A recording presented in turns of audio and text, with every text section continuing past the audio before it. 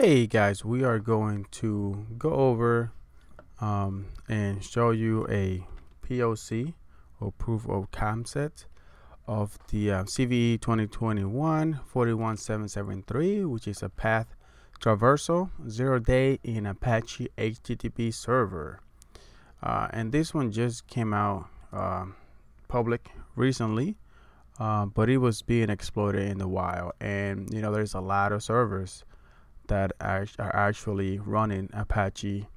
I believe that the version that is vulnerable is the version 2.4.49. This one right here. So I'm going to basically show you how you can do a POC. So you can just show you how it works and how easily it is to basically exploit this. It's not really crazy, but you know, it could lead to some other exploits, or it could lead to, you know, like brute forcing and stuff like that, because you are going to be able to read the Etsy password. And as you can see over here, Tenable has a good article here which tells you how many devices have installed the 2.4.49 of the Apache version, which is the one that is vulnerable. And you can see there are 111,940. I think I said that right.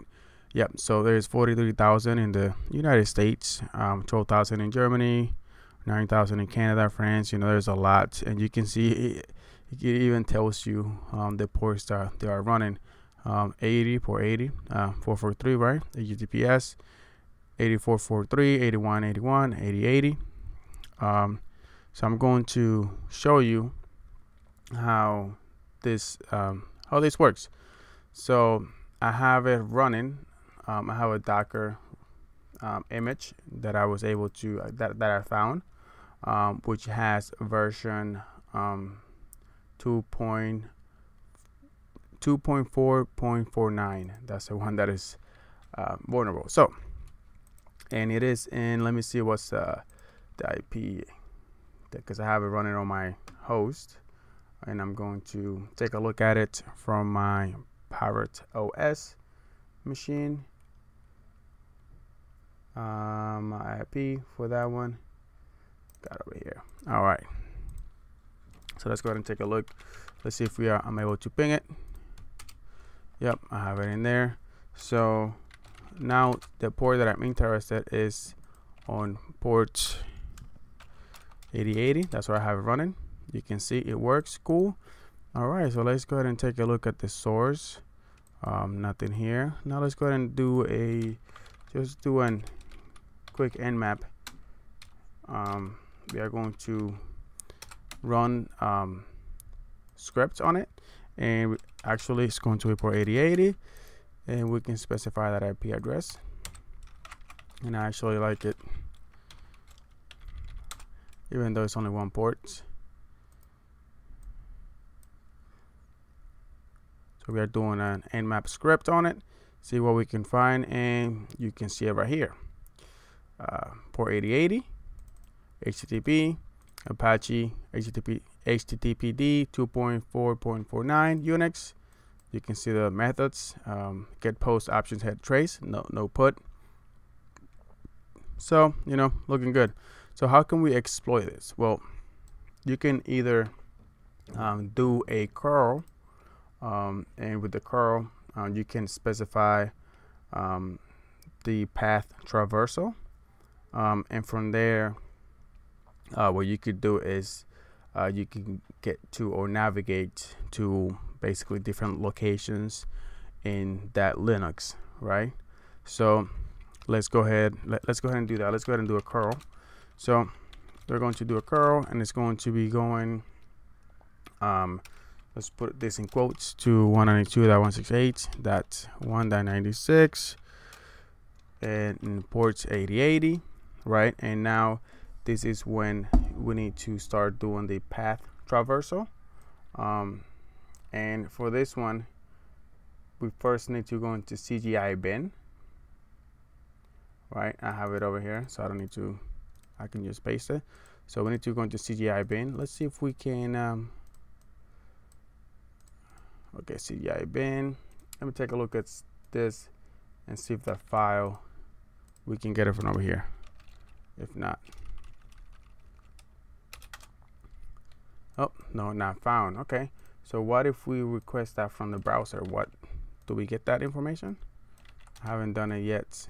Nothing. So if you get it from, which is really funny, so if you actually try to request it from here, you don't get anything. So let's go ahead and try to do it from curl.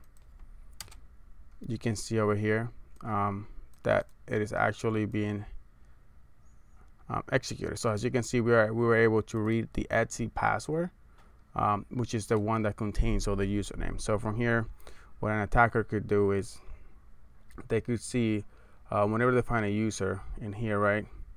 What they could do after this is try to get into their home directory, and in the home directory they can try to get into, see if they can read an SSH key, and if they can read the SSH key, boom, they're going to have SSH access to this box. So that's something that I look at, and also you can do a brute force attack if SSH is open.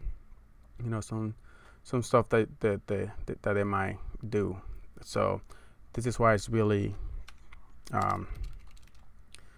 a good find, and it is, you should really be patching to the version of 2.4.50, right? Because the version 2.4.49 is the one that is vulnerable. So there we go. Oh, and let's see if we can go to other files, so you can see we can get to groups over here.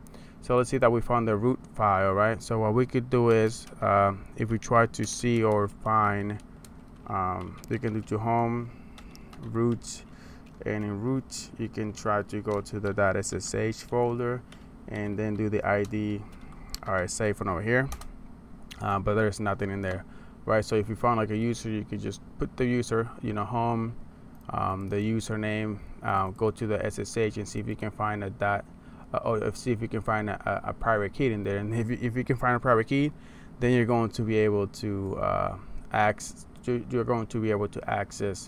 that that machine, right, through SSH. So this is why it's really important to, you know, to update or patch to the latest one.